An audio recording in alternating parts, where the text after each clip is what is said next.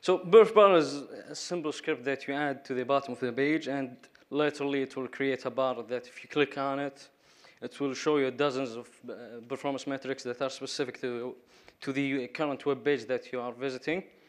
And the metrics that you see here are built into the library. It also exposes an API that you can use to add custom metrics that are specific to your application. As you can see here, the test new metric.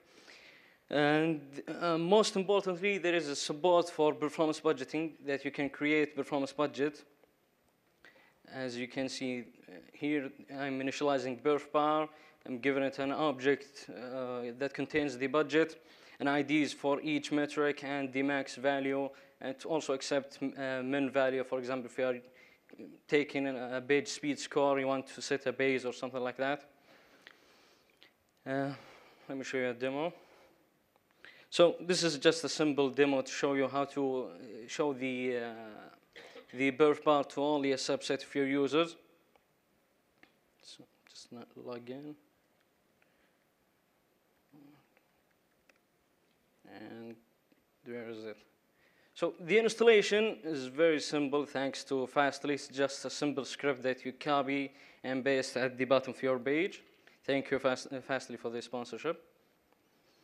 And let me show you how to create a custom metric. To create a custom metric, you just, here I'm collecting the values, the start time for PerfBar. I'm giving a mark here and ending the mark.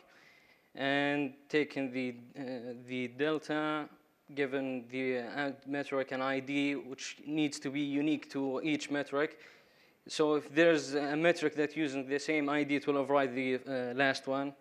So the last right wins always.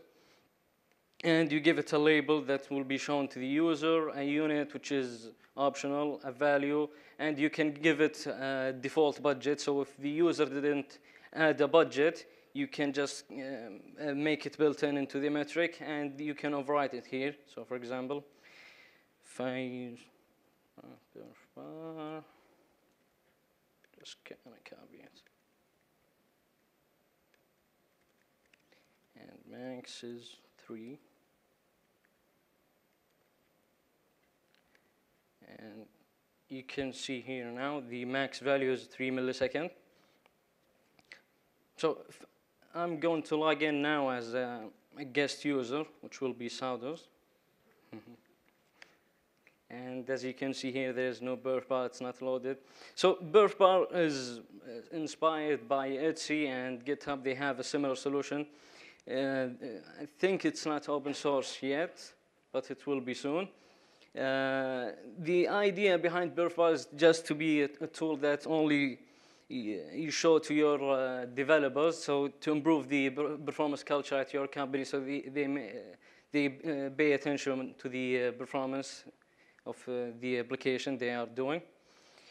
And this is the code that you need to see for the application is under my GitHub account, which is hopefully will load.